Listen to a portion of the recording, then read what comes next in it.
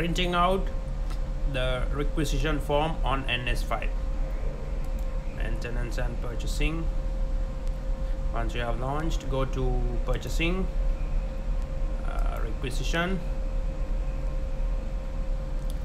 and you have to double click on requisitions to be authorized, right? And you can find out what your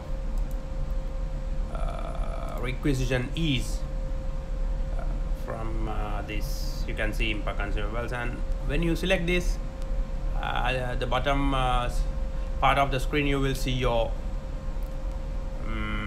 you can see your requisition, and double click on it.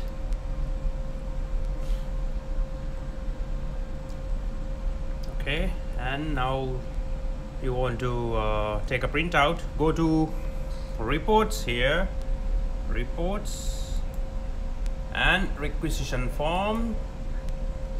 Okay, and then you have to select print fax, print or fax, then give OK. Then it will be printed in the format of PDF. So this is a way to create to take a printout of the requisition what you have made. Thank you.